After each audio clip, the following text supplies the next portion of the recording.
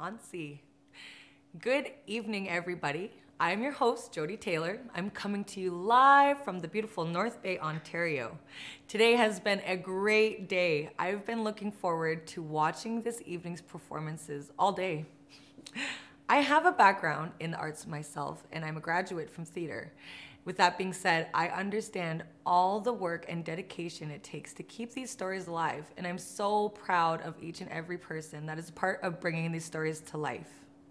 With that being said, let's get into our first half of tonight's performances from our Vision and Voices.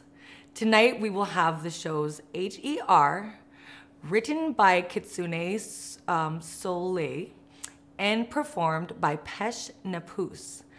And we will have War Shirt, which is written and performed by Joel Chiefmoon. And our final show will be The Bridge, written and performed by Pesh Napus. Awesome, let's get into it. Thank you.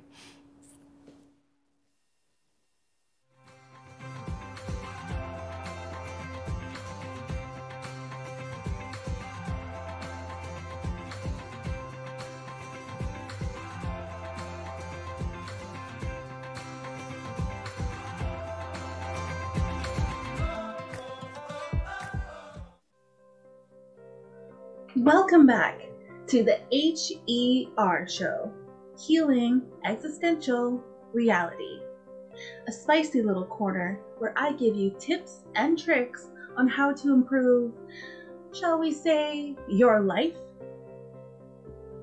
In our first installment of our continued exploration of human dynamics in relationships and self-esteem, you are introduced to our human doormat, Clementine. In a full examination style, we put this woman in a petri dish and took a peek into her toxic relationship with her domineering mother, her equally toxic work environment with which she remains in the claws of that dreaded beast, Dragon Lady, aka her boss. In this segment, we'll explore friendships and ooh-la-la romance. So, stay tuned to see how Clem strikes out in the friendship and romance department. My bestie's name is Dahlia, but everybody calls her Doll because, well, she's a doll. When we were kids, people would always say she's pretty as a doll. You know the type. Porcelain skin and always prancing around in cute little dresses with perfect little bows. We've known each other since forever. We've been through thick and thin. She's basically like a sister to me. Can't really pinpoint it, but she's also kind of evil. Not like super villain kind of evil, but feels like she's my personal evil saboteur. Because all of the worst decisions I've made in my life so far have been made either because of her or with her influencing me in some type of way. Like, she tells me that I need to constantly be checking my partner's phones. Just in case, Clem, you don't want gonorrhea. She planted the seed that I can't trust anyone. We used to shoplift as teens, but I grew out of it. Last year, we got caught at the mall. She had a couple of shirts in her purse. They were going to charge us both, even though I didn't take anything. But in epic Dahlia fashion, she talked them out of it and got a slap on the wrist because she's such a doll. Then don't even get me started on her judgmental opinions. She's always at me like, Clem, don't tell me you're wearing that and expect me to walk beside you. You look like a clown girl. Who helped you with your makeup? Ronald McDonald?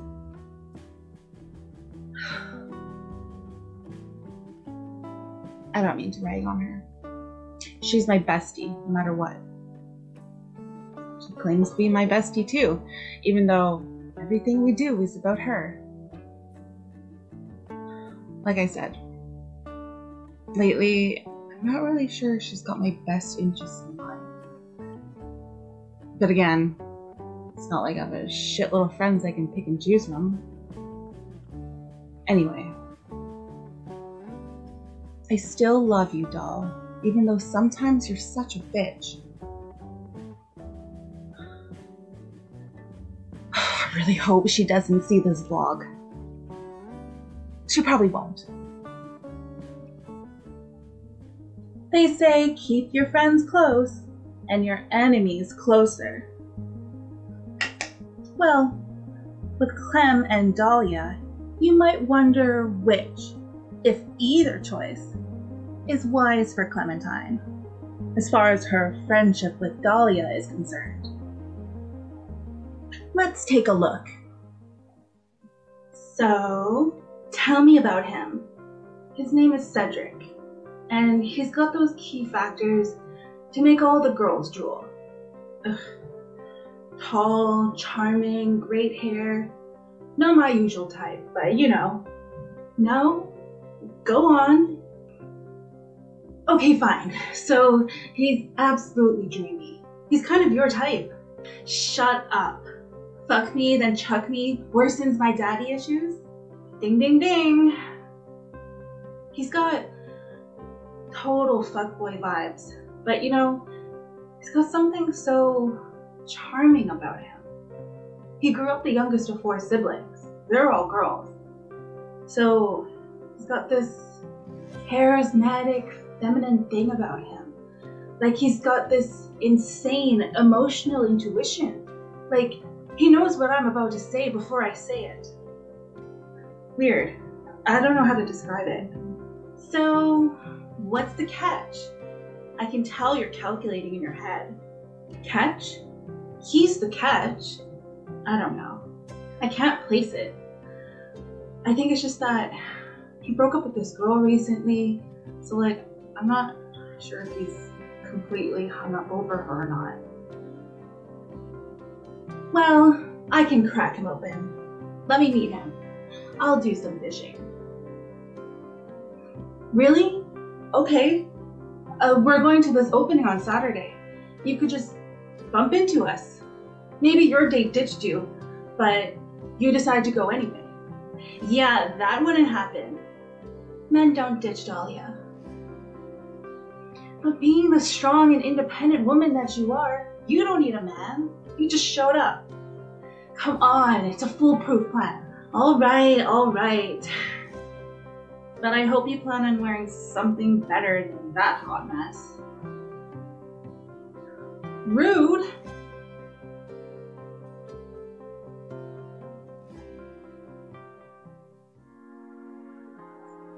Well, with a friend like that, how could Clementine go wrong? I think we can all imagine that all kinds of things could go wrong with a friend like Dahlia. Why?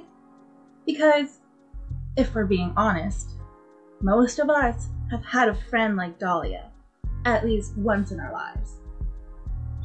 You know what I'm talking about. That friend who always makes you work just a little bit harder for their friendship. That friend who always seems the hardest to find when you need them the most. That friend who needs you when they need you. That friend who you complain about because they treat you like shit. But you keep going back for more.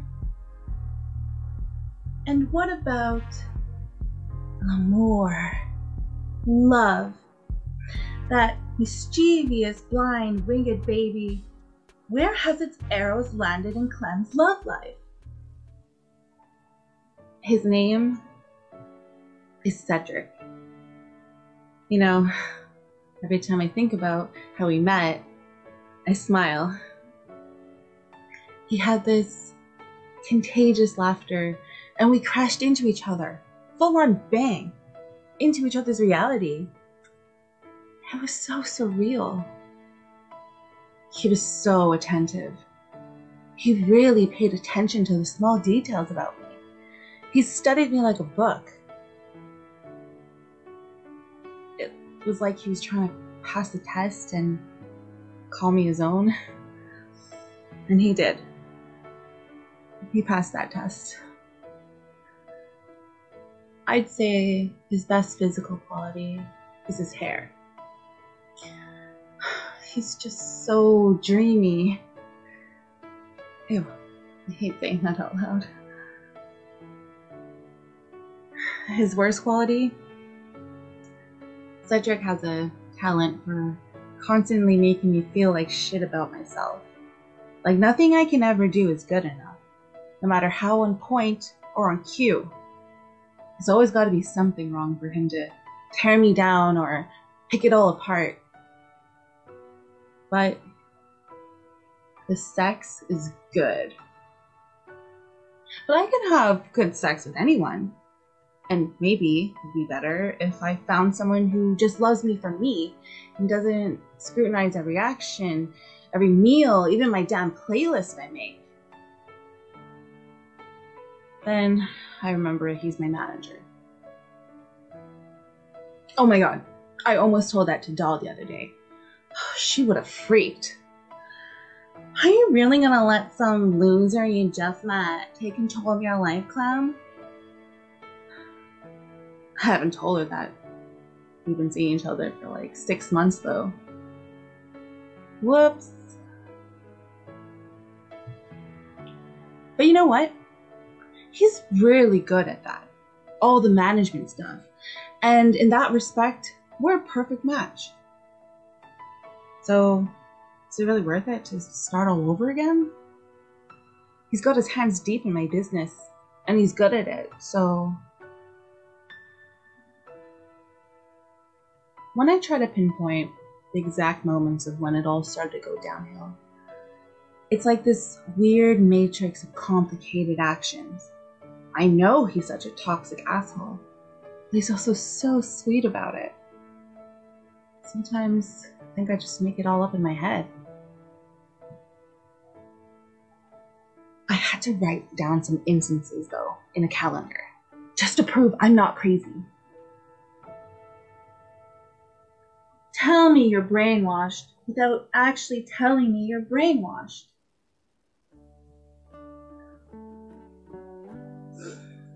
Is Clementine crazy for being that into Cedric? We're not here to judge, but merely to present the evidence and let you be the judge.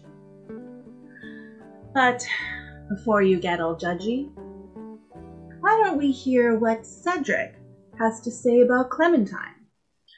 Where do I begin? She's hot, she's curvy, she's got a lot of ambition, which is what really attracted me to her in the first place. She's got all these ideas in her head. Some of them are shit, to be honest. But when I give her that push in the right direction, then she's gold. Like, she's trying to do all these influencer things. And I really helped her fine-tune her style. She got that from me. Clem has been getting these brand deals, so I had to swoop in as her manager. I just know a good opportunity when I see one. I wouldn't say that I love her. I like to live day by day. No point in planning out a wedding or any of that shit. She's a bit clingy. She wants too much commitment. Not ready for that. As soon as my platform starts taking off and the honeys start coming in, bye-bye, Clem. She's the one who was chasing after me in the first place. I like my women with a bit of sophistication, a bit older. But I took a chance when I saw her potential. God, she really needed my help. She was always dyeing her hair all these crazy colors, and I told her she'd be so hot if she just went back to natural. So I guess you could say I'm the one that did her the favor. Look where she's going now. She wouldn't be getting any of these brand deals without me. Tonight, she's dragging me out to meet her best friend Dahlia. She calls her doll.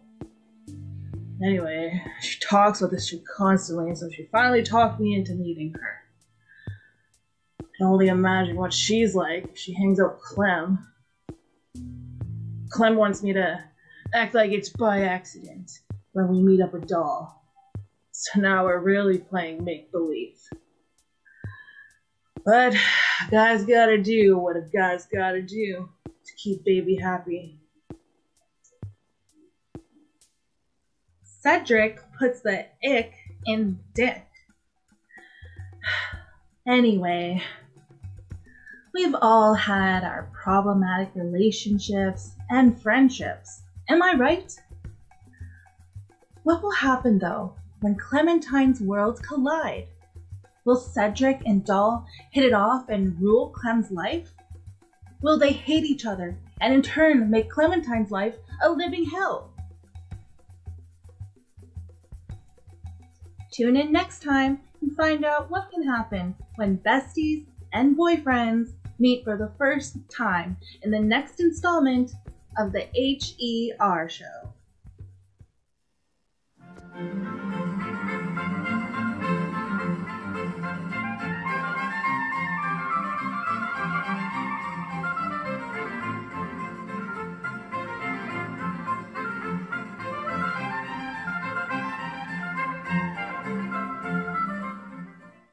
Hello there. I didn't see you there, but I could sure smell you. I kid, but welcome, welcome. Allow me to introduce myself. I'm Dr. Napi Oldman, and it is my extreme pleasure to be here and to be given the opportunity to show you what we are working on for our upcoming exhibit, Forgotten Peoples of the Northwest American Plains. Personally, I wanted to call it Colonization Leads to Ashes and Piles of Dust, the exhibit. Or better yet, the white man gets what he wants, the Canadian retrospect. But I was outvoted 59-1. However, I did manage to talk them into showcasing these lovely and rare pieces of clothing. I hoped I could convince them on the merits of their cultural significance and history. But I think the biggest selling point was all the money they could make with this exhibit. Yeah, when I mentioned the money part, it was the best idea ever. So now, here I am, uncovering the rich histories of these precious items that chronicle the hopes and dreams, victories and tragedies of the Blackfoot nations of the Great Plains.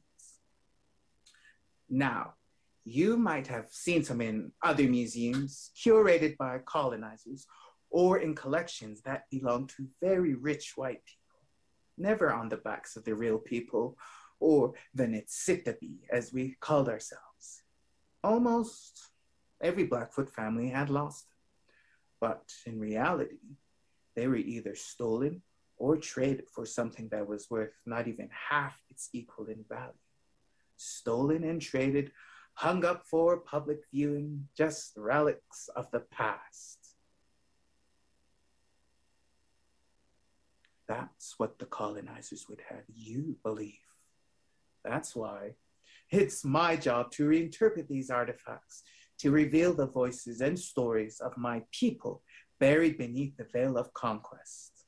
It's my specialty. I have my methods, which are my secret. I tried once to show them how I uncover them, the stories buried beneath, but no matter how hard I tried, they were not listening. So I thought, fuck it, and kept it to myself. So what we have here is a war shirt. But this is not just any run-of-the-mill war shirt. This war shirt is one of the rarest.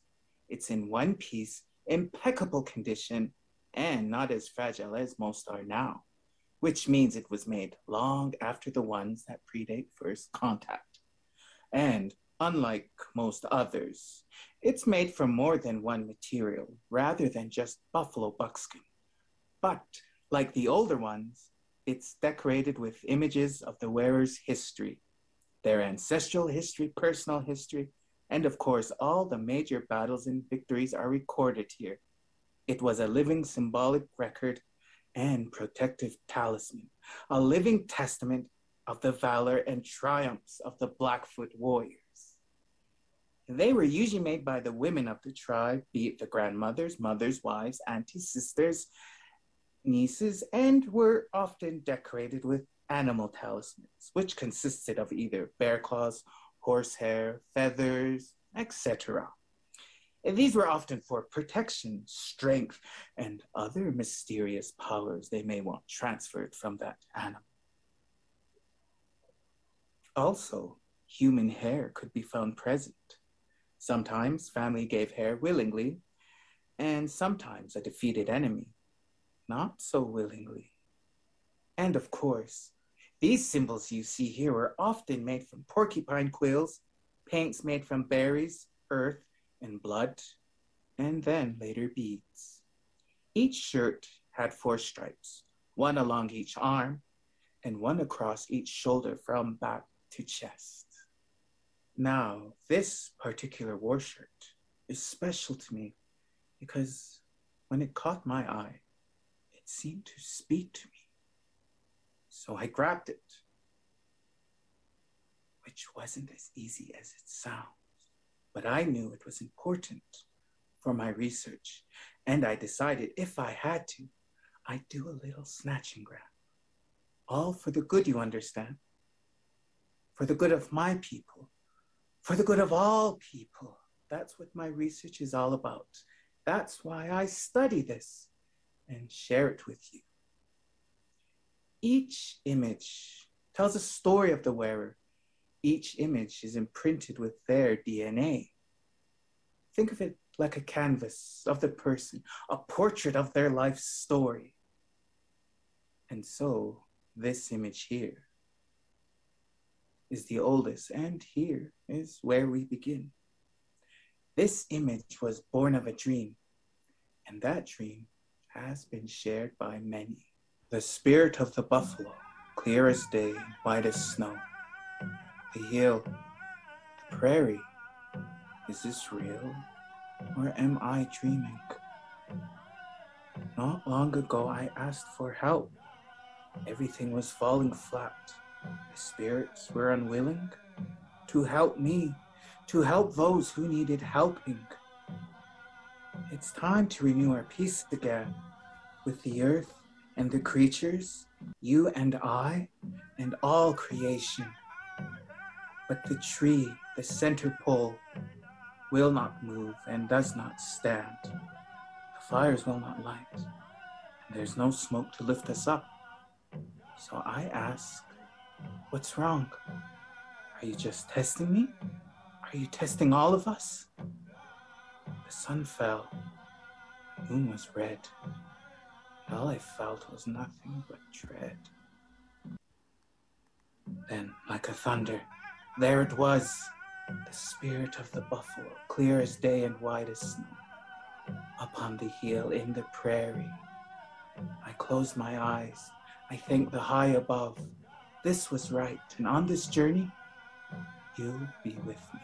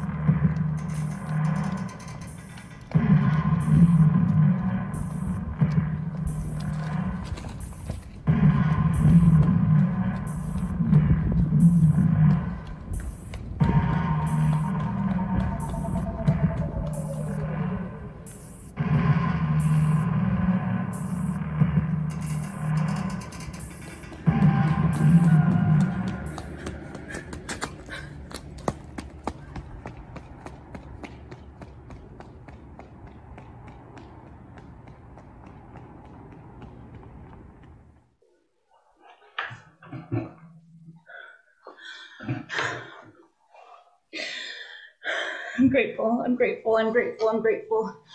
I'm grateful, I'm grateful. Creator, Creator, I'm grateful, I'm grateful, I'm grateful. Can you hear me? Creator, can you hear me? I'm grateful, I'm grateful. Those bastards, those... Where the hell am I?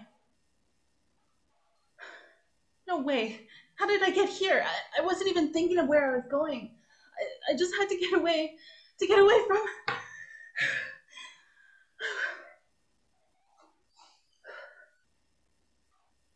I always find myself here. Usually walking aimlessly through the city, I realize that I'm here, at the bridge.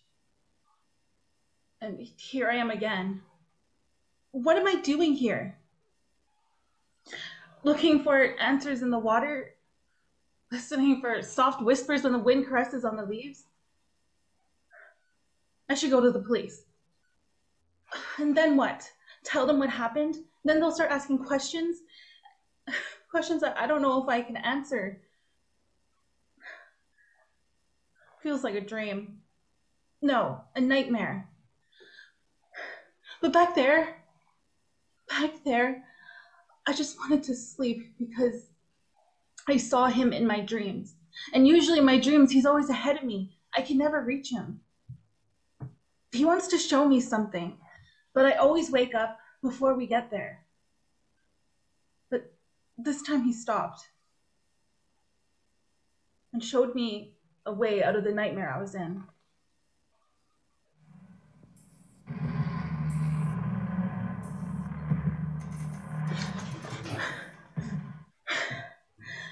I'm grateful. I'm grateful, I'm grateful, I'm grateful, I'm grateful, I'm grateful, I'm grateful. Creator, Creator, I'm grateful, I'm grateful. Can you hear me? Creator, I'm grateful. I'm grateful, I'm grateful, I'm grateful. Those bastards, those... Where the hell am I? No way. How did I get here? I wasn't even thinking of where I was going. I just had to get away from...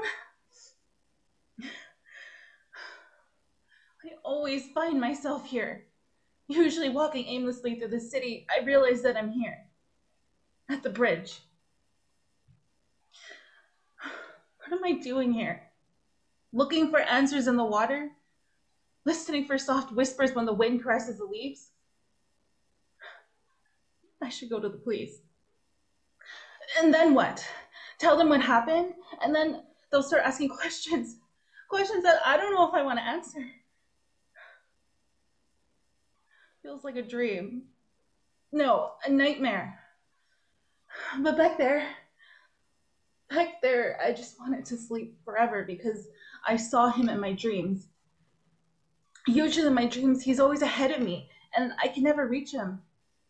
He wants to show me something, but I always wake up before we get there. But this time, he stopped and showed me a way out of the nightmare I was in.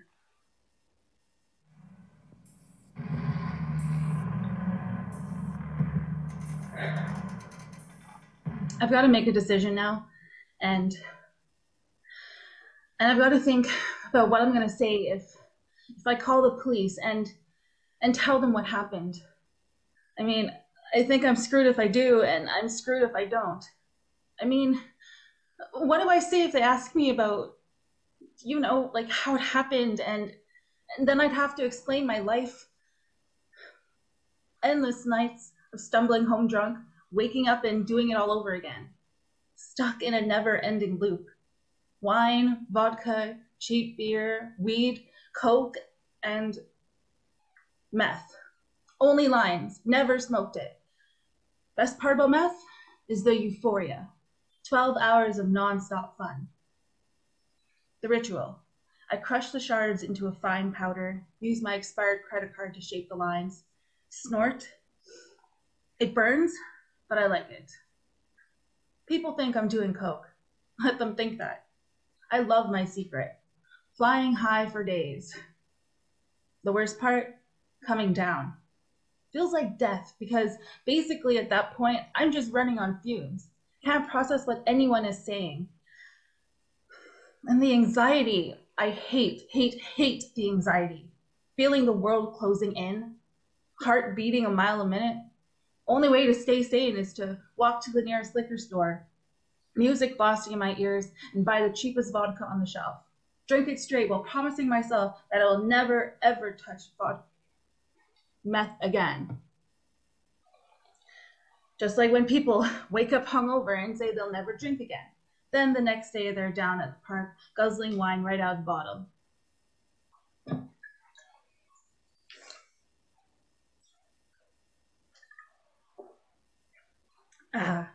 Drowning my sorrow straight. Chasers are for wimps. I love how it burns my throat, the warmth of my belly, the way my head feels stuffed with cotton. My family doesn't like that I go to bars by myself. Good thing they don't know I drink alone too. They might think I might become an alcoholic. I shouldn't be drinking. You're not supposed to mix alcohol with antidepressants, are you?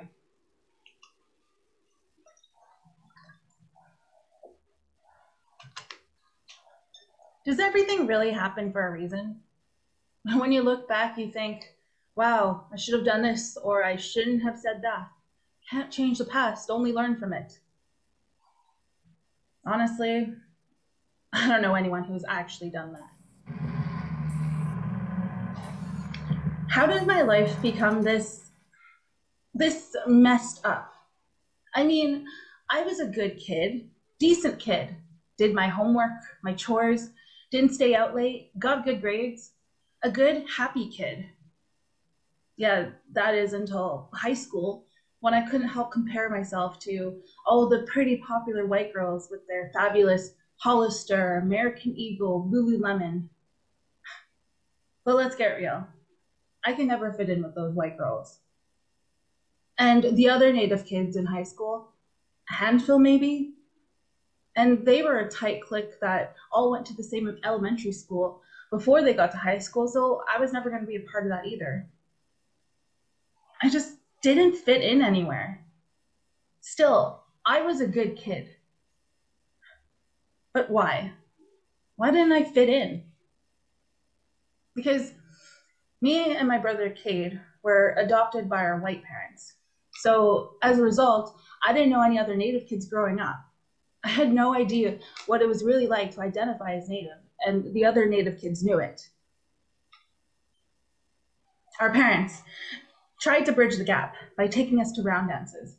Mom made me a jingle dress when I was 6 or 7, and we'd go to a powwow and I would dance and dance and dance. I loved all the colors and the singing and the dancing. I loved it so much, I brought my jingle dress in for show and tell. Grade 2.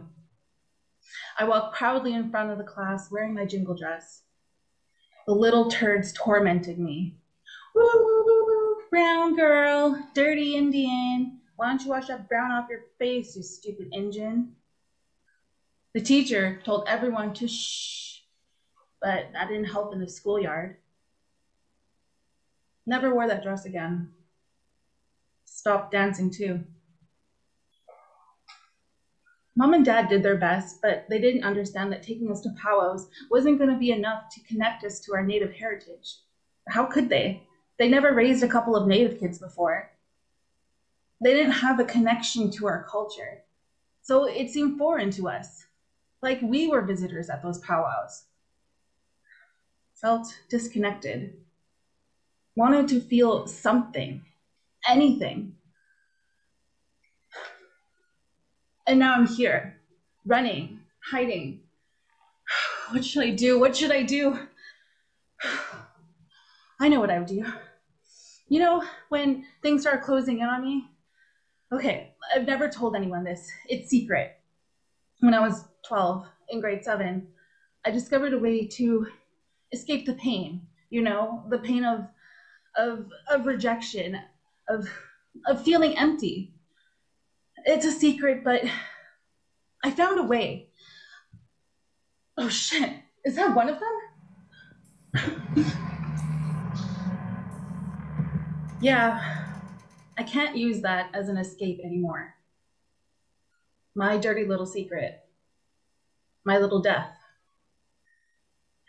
Because now I know what death's face looks like, and I'm grateful. I'm grateful, I'm grateful, I'm grateful for everything. But that's how I first discovered a way to escape. Grade 7. First love, Brayden. He was really, really, really, really cute. And I was really, really, really shy. Oh, I obsessed over Brayden. If only Brayden and I could be together, then everything in this stupid world would make sense. So I asked my best friend Sabrina, who I trusted, to ask him if he liked me. I waited after school for Sabrina to tell me what he said. Then I saw them together, walking in the hall, holding hands. I know, it's just kid stuff, right? Puppy love. But I was just barely holding on, and it crushed me, smashed me into tiny pieces. I feel nothing, a void. Sitting on the edge of my bed that night, staring at nothing for hours, achingly numb. Then something I read. Was it a book?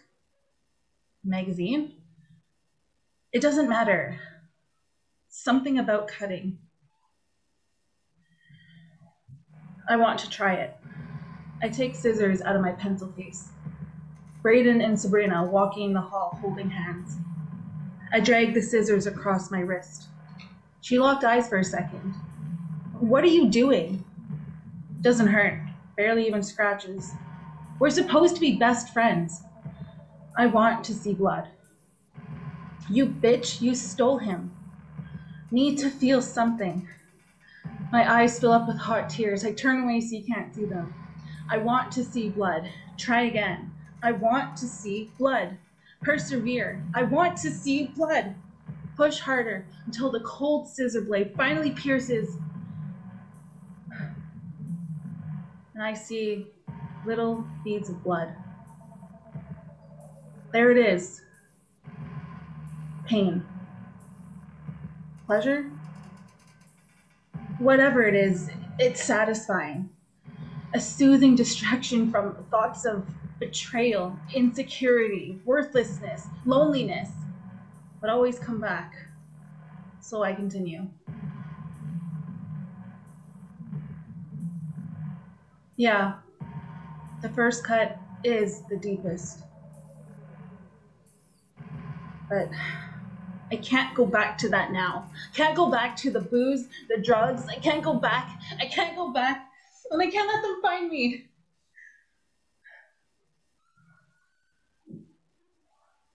Hello? Hello? Hello? Can anybody hear me? Hello? Is there anybody there? Please, I think someone's holding me against my will. Please, somebody help me! I think they're gonna kill me!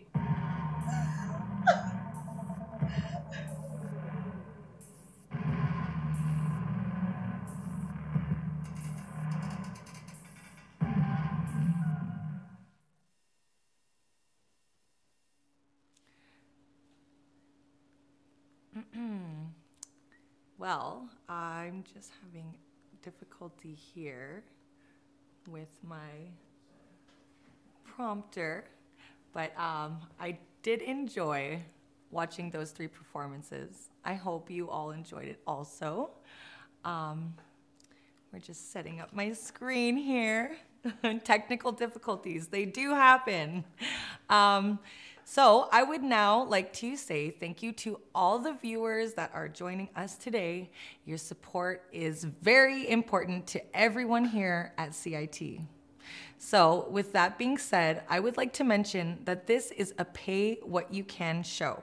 Your donations fuel our programming for our students and helps us provide the best education possible. If you are interested in donating to CIT, please click the link in the description, or I believe in the comments. Donations of any amount are welcomed and greatly appreciated. We are now going to move along to our final performances of the evening. This portion of our show comes from our Arts Digital Workshop. This is CIT's first step in expanding on our existing virtual programming by offering an intensive month-long workshop that taught participants the basic skill set required for performing arts and digital video production. Tonight, you will get to see 5 short films created entirely by our participants using their newfound tools and equipment at their disposal. During these performances, we ask that you find the link in the comments in order to vote for your favorite performance. So let's check it out.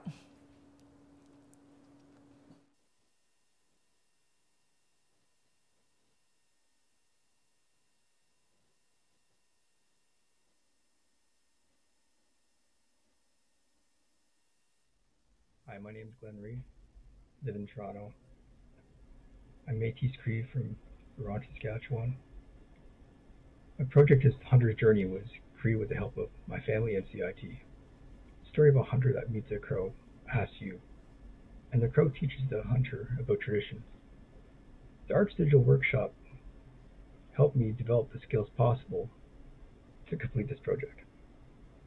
Thank you. Enjoy.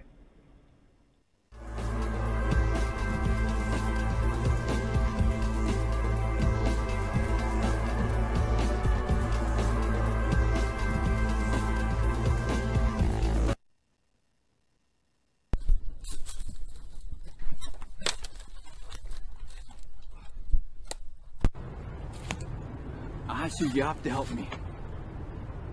The cops are after me. I don't know what to do. I was hunting and You gave me the demo. usually I do, but I just forgot today. Ja kiipäät somatsiu, ja kui too tsega paamit sahosko. Yeah, but come on. Eko sega voi tsihitten. Really? What do I do then? Piipettoki iskaattiin. What door? Iskaattiin tsapatse sihuistekoon. Oh, okay, I'll believe you, okay.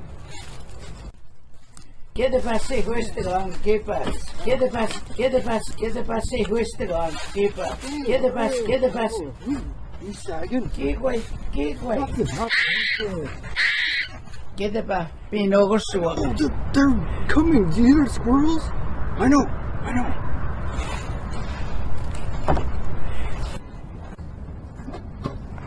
Why is it all dark in there? Puhunuitta, vittuki. What the hell, man? Okay. Okay, I'm going in.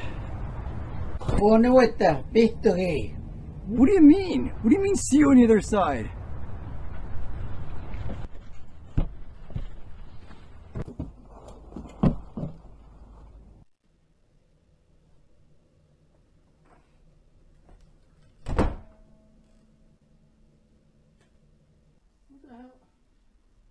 Where the hell am I?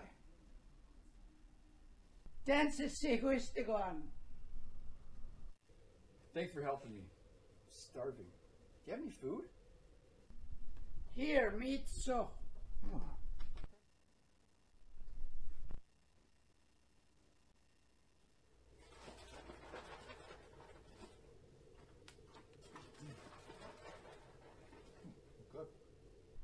Get my coat, I'm cold. Not that one. Ah, so. Here, I ask you. Tinige. Fix my boots.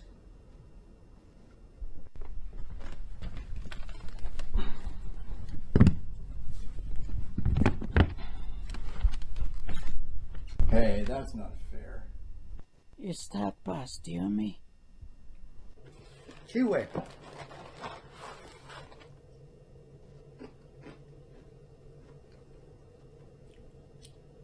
Pass to me. Who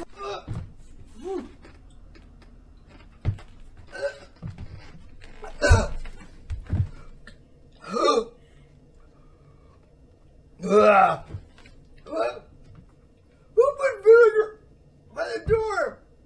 Okay, I got 2 questions before you kill me. Why do you always come up with different clothes? And why in the hell am I here?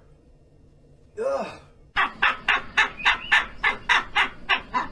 I don't know. The door changes your clothes. I said, looks like pastumi.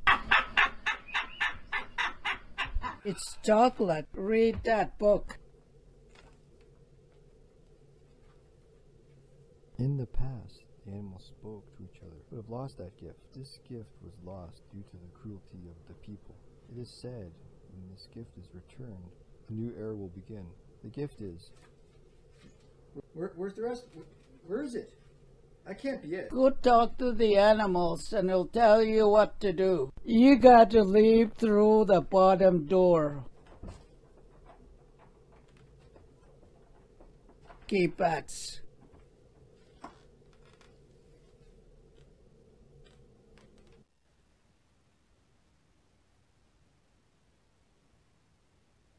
Go talk to the animals and they'll tell you what to do. I'm going now. Bye. I was me, Sagan, and good luck.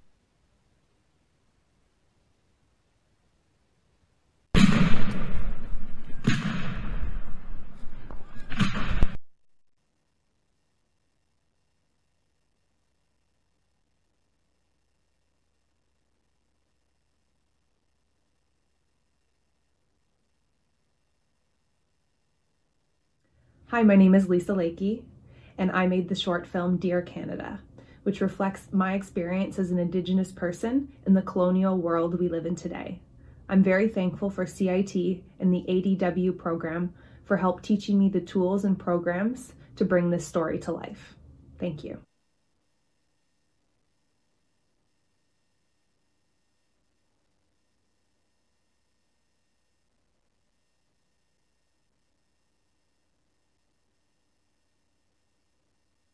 Dear Canada, when the world thinks of you, they think of this wondrous, free place where there is no hate there. Everyone is polite and friendly. People get to come here, start fresh, and have the life they've always dreamed of, escaping horrors of war, genocide, and having that chance to start over. Before you were born, we lived in a just society, one where women were not only treated with respect, but they were the leaders. We listened to them. We respected them and helped out our neighbors and family. We used to respect our environment and thought of the 7 generations before us and the 7 ones to come. Then you came. You saw us as less than human. You did everything you could to destroy us, to kill the Indian in the child, as you put it, to deal with the Indian problem. You took it all from us. You stole it from us. Dear Canada, many relatives of mine and my great-great-grandfather fought against you in the Northwest Resistance for their land that was promised to them. The RCMP, which was formed to oppress our people, burned my family's home down and killed our animals to starve us. But we survived. You shamed our people and told everyone we were traitors. My grandfather moved to London, Ontario when he was a teen. He didn't get to grow up in his culture. You stole our future so that other people could get one. Dear Canada, why do you provide the bare minimum when it comes to educating the next generation? Why in a 14-year public school education are my ancestors mentioned once in a 1-week period? Nothing mentioning the true horrors they experienced and sugarcoating it to seem that it was a positive relationship when Europeans came over. We learned all about Germany and the horrific genocide there for months and months, ignoring the fact that Hitler got inspired by the genocide of Native Americans. ignoring the fact that our people fought for you, Canada, in the wars, for you to give them no credit and to rip them of their homes and people when they returned home.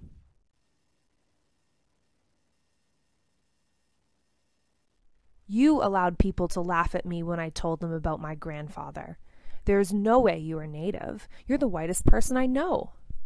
You sent me to Western University, where in my first week my grandfather passed. Weeks in, having a student on my floor from Northern Ontario go off on how disgusting and dirty Native people were, and having no one defend them, and seeing everyone nodding along in agreement.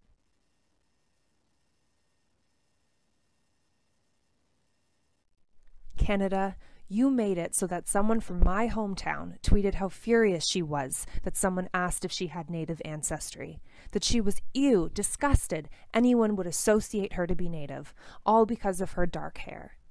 You made it so that people stand up against racism elsewhere, all while normalizing the racism towards Indigenous people here at home. That when a group of Inuit students came to my high school for an exchange, all I heard the whole week were racist and degrading comments. I was silent then, but I heard it all, and don't forget.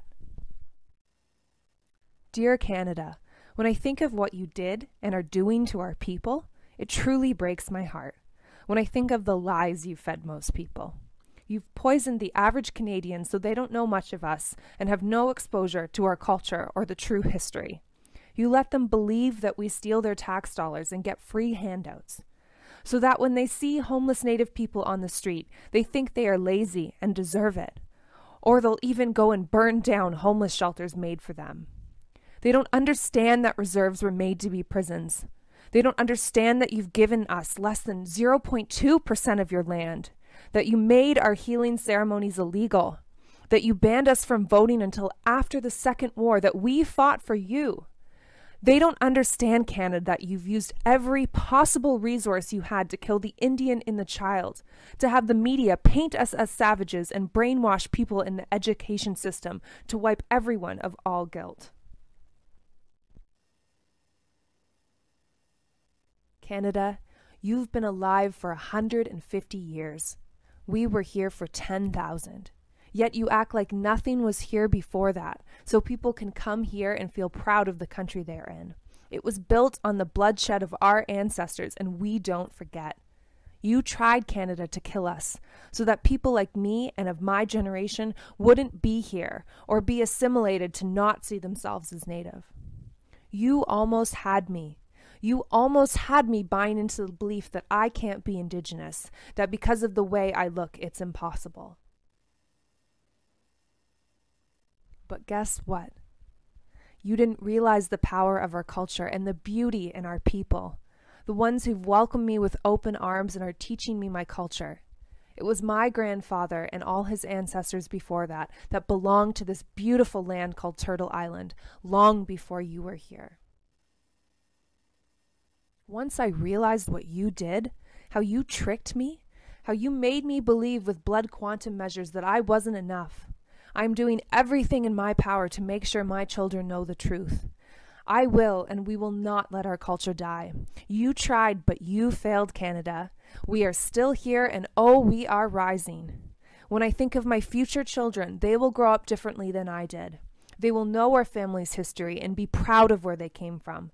They will proudly say they are Métis when asked what nation they are from. They will not have their culture ripped from them and made to feel shame on that. They will think of the 7 generations before them, and I know 7 generations from us. They will do all they can to make sure we are here. They will be the caretakers of our land and learn the traditional ways. They will respect their elders, care for their neighbors, learn our songs, and connect and be there for the community. They will fight for our people until the wrongs have been made right. They will learn of our ancestors with pride and always know that they are Indigenous to this beautiful home we call Turtle Island. With no help from you, Canada. Sincerely, Lisa.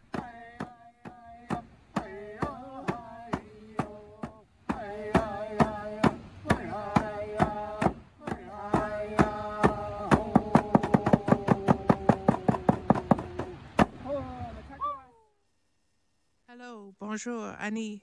My name is Carly Stasko, and I'm here on Lake Nipissing on the traditional territory of Nipissing First Nation.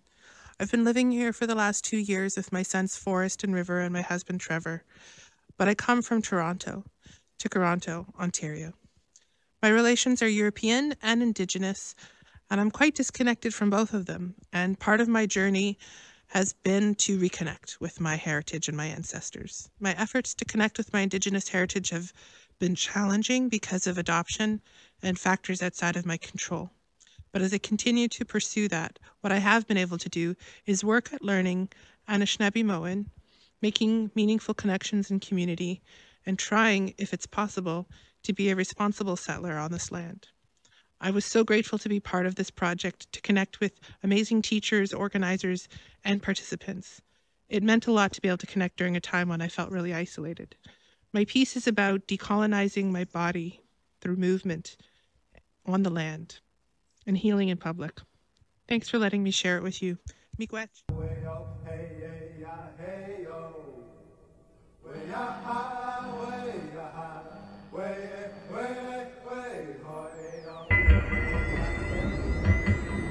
I remember being amidst falling tear gas canisters.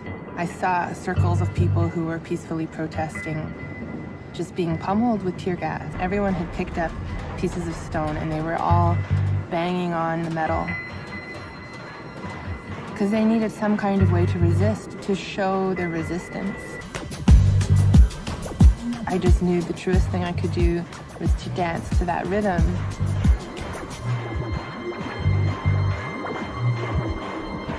That is my warrior saying, I am here, I am human.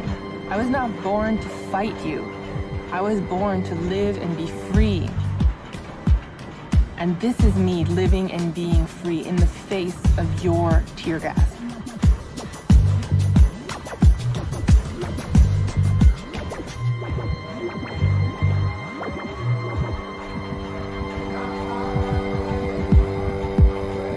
I wanted to create, not just react.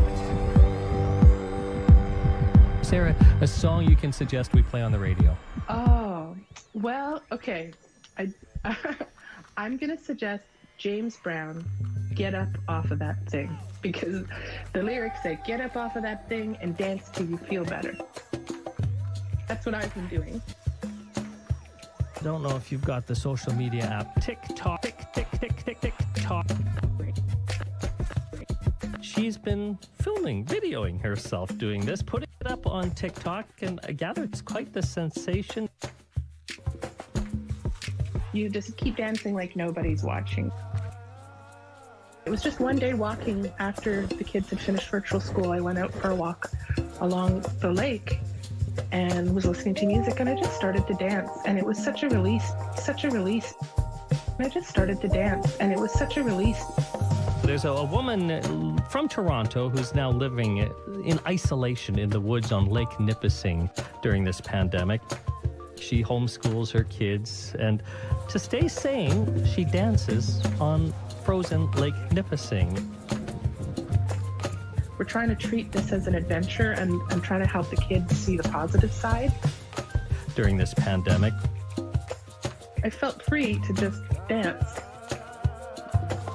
Our moods were really low, and the future seemed quite uncertain for us, especially because I'm immune compromised from cancer treatments I did.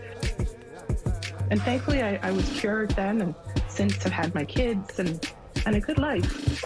When the pandemic started, it was almost like revisiting some of that, because I had to kind of go back into being isolated because of my immune system. And I just started to dance, and it was such a release. There's a lot of tension in the world these days, and it's a very private lake, so nobody saw me, and I felt free to just dance. Finding a way to spark joy and keep morale up, Carly Stasko and her family are dancing their way through the COVID-19 pandemic.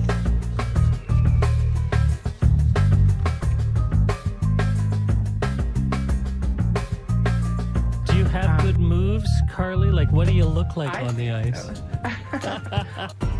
Oh no, I just found out that a bunch of local ice fishers have been laughing at me for dancing outside. Yeah, she definitely just had her COVID shot. She's cracked right out. Middle of Lake Nipissing. One of them had videoed me dancing and had put it up in a private Facebook group, and they were all having a good laugh at me. I thought, am I going to stop dancing? And I thought, no, this is keeping my spirits up. I don't care if I look weird. A woman and her family in the North Bay area are dancing their way through the pandemic. She and her kids have been regularly shaking off all the stress through the power of dance. Through the power of dance. Through the power of dance. Way to spark joy and keep morale up. Spark joy and keep morale up. Stasko and her family are dancing their way through the COVID-19 pandemic. It changes your mood, and I kind of forgot about that until we were out here isolating during the pandemic. Like a lot of people, it's been hard. Now she wants to help others who are struggling with isolation and the pandemic. We have to look out for each other, and I guess my way right now is by healing in public. And if being in my body and, you know, dancing and not being embarrassed and just being in the moment, trying to get through a difficult time. If doing that can also help other people do it, that's great. It doesn't matter what other people think about you, and that it's just great to dance, and that I hope other people join with us. Dance like no one's watching. I'm a little embarrassed that these folks are laughing at me. Is it really that bad being embarrassed compared to the other challenges of life? I reposted the post from the Fisher folk to my TikTok and went to bed. And the next morning woke up and discovered that it had gone viral. And it had been shown to hundreds of thousands of people. And the response was all so positive and encouraging. The messages I've got from lots of people have been to say, you know what, I'm going to try that too, or you just keep dancing like nobody's watching. That really warms my heart.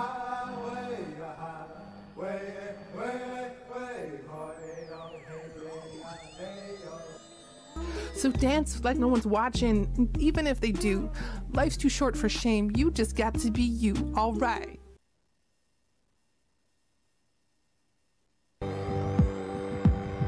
Sarah, a song you can suggest we play on the radio? Oh, well, okay. I'm going to suggest James Brown, Get Up Off of That Thing, because the lyrics say, get up off of that thing and dance till you feel better. That's what I've been doing. Hello everyone. So I just shared with you that my Oneida name is Yigutsununi, meaning that she's happy, and my English name is Kathleen Dockstader. I'm from the Bear Clan, and I'm a member of Oneida Nation of the Temps. I am very thankful to everyone tuning in this evening to watch our videos, as I'm very proud of the work that I had put into my video, and it was very fundamental in my healing journey, going through a traumatic experience and utilizing some coping mechanisms that you know, were healthy, and having faith, and that's something that I continue to have within my daily life. And I'm very thankful to all of the people involved in the program and all the talented instructors and program staff. They were very instrumental in teaching us so much and supporting us and encouraging us, and I'm just so thankful to be a part of this program, and I hope you enjoy my video. Thank you. The bond between a mother and daughter is the strongest bond I know of. The unconditional love, the side-by-side support, having such a strong mother-daughter relationship has been a blessing in my life, and has helped me shape who I am and how I navigate this world.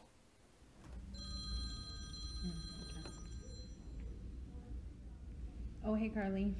Hey, what's up? Yeah, I'm just getting some work done. A lot of work to do before exams. A lot. Wait, I think I have another call. Okay, I'll talk to you later. Bye. Hello? Yeah? Are you serious? Okay. I'll be there as soon as I can. Thank you. Bye.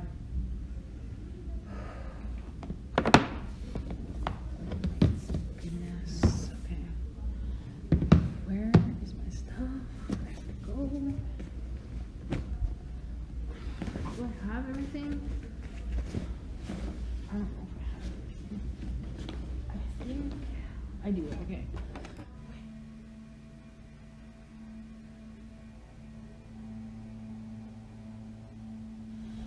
I gotta think about the good things. There's power in positivity, but that often comes with a harsh reality check that things are going to be hard. I just need you to be okay, Mom. I just need you to be okay. I need to see you again, healthy and well, and I just pray to the Creator that that's something that will happen in the near future. I just need my mom. I just need my mom. I love her so much. It's not time. It's not time. No, I don't think it's her time.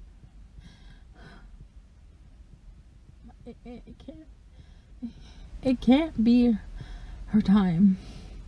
Please, Creator, please let me have more time with my mom. Please.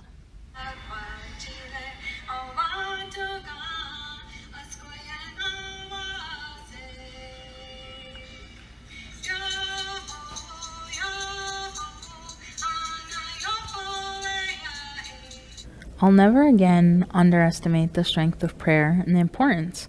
After 3 long months in the hospital, my mom was able to come out of the hospital again and have these beautiful memories that I'm sharing with you, and travel and live life to the fullest and just be present and share the love that we have with our family. It's been such a wonderful blessing to have more time with my mom, and that's something that I'll forever be grateful for.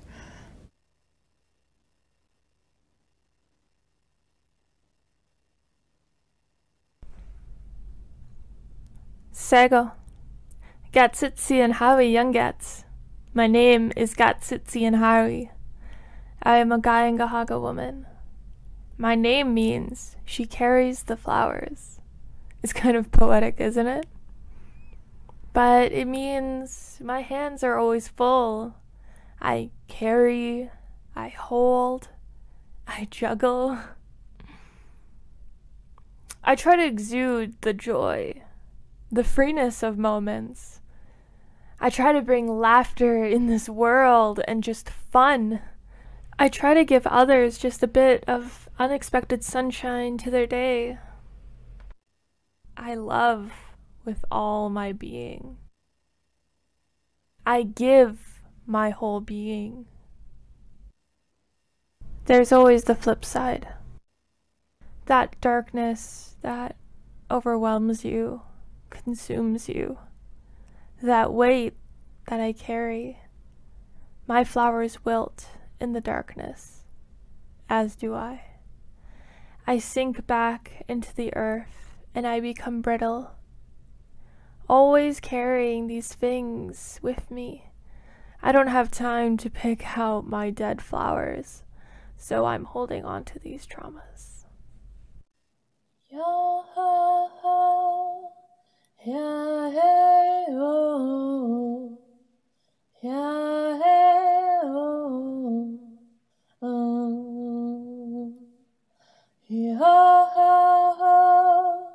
Yeah, hey, oh, yeah, hey, oh, yo, ho, ho, yeah, hey, oh, yeah, hey, oh, oh.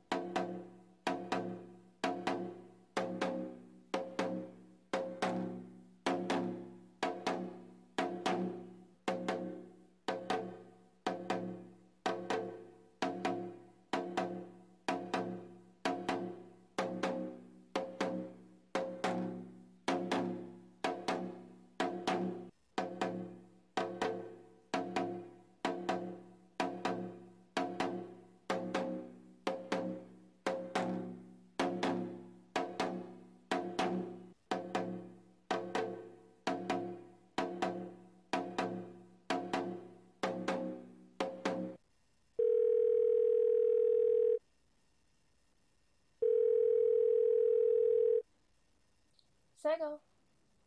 Yeah, I'm doing okay. How are you? That's good. Yeah, I'm alright. It's been 2 months, but I still feel different. Like, I'm empty. It's like something is missing. I have a void within myself. But it's gonna be okay. Like, things happen and I'll heal. I know I'll never be the same again or get over it, but it'll get easier to cope with everything that's happened. Okay. Well, I'll see you soon, okay? Okay.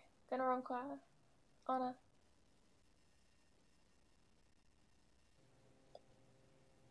Flowers need a little water to grow.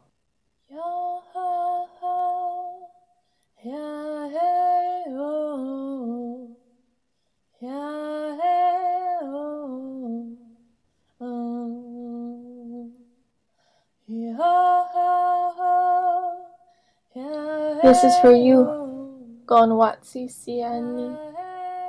You will be my little girl with a flower.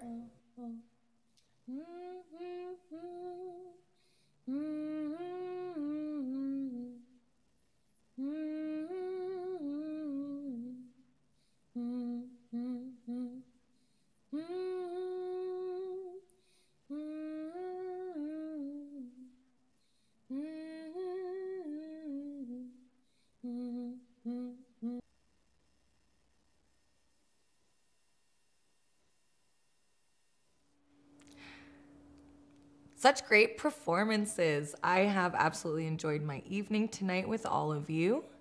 And we are now at the end of our showcase. I would like to give a huge thank you to our partners and our funders before we leave.